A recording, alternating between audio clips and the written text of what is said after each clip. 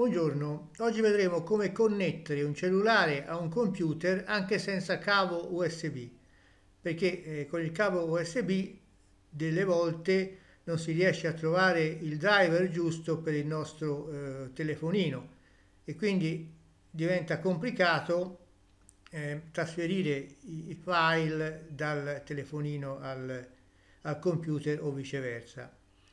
Con questa applicazione che nonostante il nome AirDroid è disponibile anche per iPhone e iPad oltre che per Android, si può creare una connessione anche protetta, cioè HTTPS, tra computer, che può essere anche un Mac credo, e il cellulare, Android o iOS, per trasferire file dal computer al cellulare o viceversa. La versione gratuita ha un limite massimo di trasferimenti di 200 MB, la versione a pagamento invece non ha limiti di utilizzo. Dunque, io vi farò vedere come funziona la cosa da desktop e poi magari vi darò un cenno anche di come funziona da cellulare.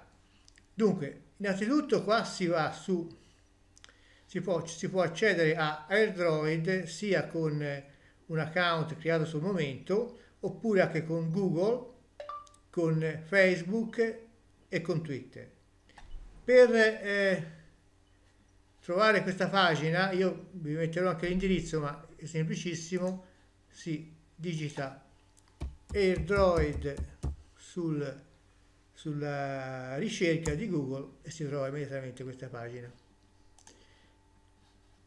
Queste sono le applicazioni questa è l'applicazione per Android che io ho già installato, questa è l'applicazione invece per iPhone e iPad per coloro che hanno questi dispositivi. Dunque, si può accedere direttamente con la scansione del codice, che adesso è scaduto, ma io vado su aggiorna per poterlo ricreare. Io apro adesso AirDroid sul cellulare e scansionerò questo codice, poi vi farò vedere, ma è semplicissimo. Quando è scansionato vado su accedi e ci sarà l'accesso. Adesso io qui da computer posso sfogliare tutte le cartelle che sono presenti nel cellulare. Ma non solo le cartelle, vedete che si possono guardare i messaggi, i contatti, qualsiasi cosa.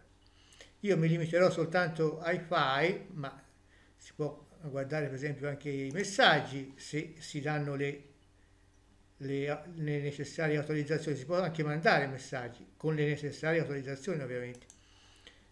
Andiamo su file, io visualizzerò tutti i file presenti in questo nel telefonino che ho collegato. Questa è la pubblicità che la posso eliminare. Questi sono i file presenti, le cartelle presenti sul mio cellulare. Tanto per fare un esempio posso andare su Pictures, se lo trovo, eccolo qua. Qui ci sono tutte le immagini che ho nel cellulare. Posso andare per esempio su Instagram, un doppio clic e posso magari con il destro del mouse andare su una qualsiasi di queste foto. La posso eliminare, la posso rinominare e posso guardare le proprietà. Questa è la foto e che l'ho creata il 2 dicembre del 2017. Posso eventualmente scaricarla, destro del mouse, scarica. Come vedete qui in basso a destra io scarico una foto dal cellulare al computer. Vedete? Si sta scaricando. Lo scarico non è velocissimo, però l'importante è che funzioni. E viceversa posso anche caricare dei file dal computer al cellulare.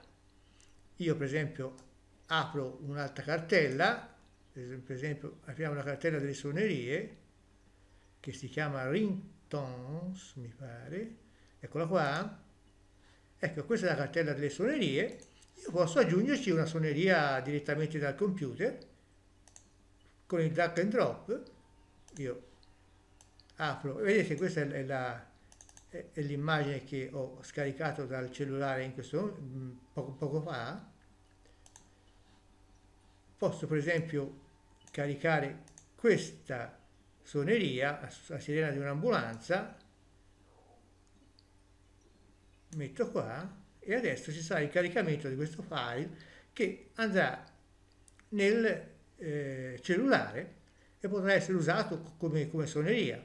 Quindi si può creare una suoneria dal computer per poi trasferirla nel cellulare in maniera semplicissima. Il discorso vale anche per una immagine, per un video, per quello che volete. Il problema è quello che non si possono superare i 200 megabyte di trasferimento al mese.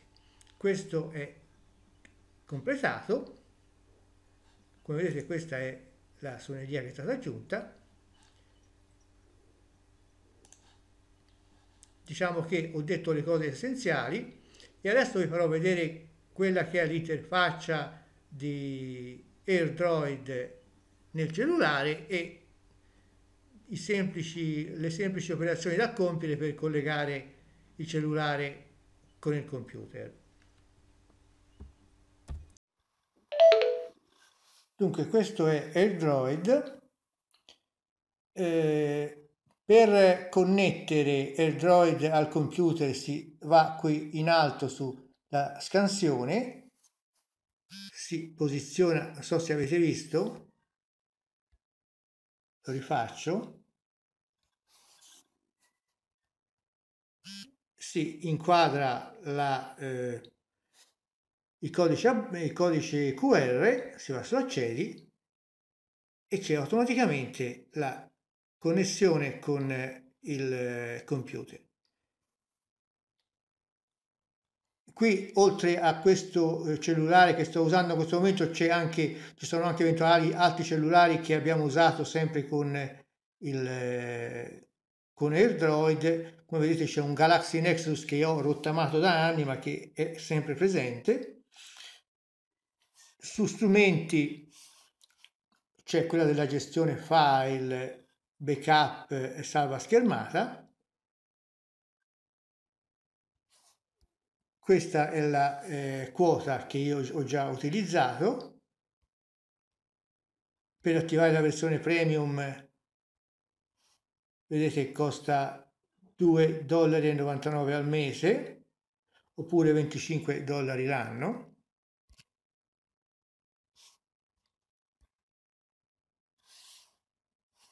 Si dovrebbero vedere anche i trasferimenti che ho già effettuato.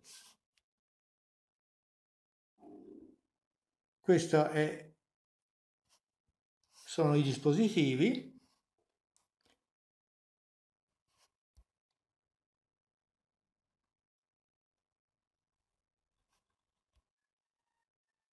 Ecco, vedete qua i trasferimenti, si vede la suoneria che ho caricato su questo cellulare direttamente dal computer.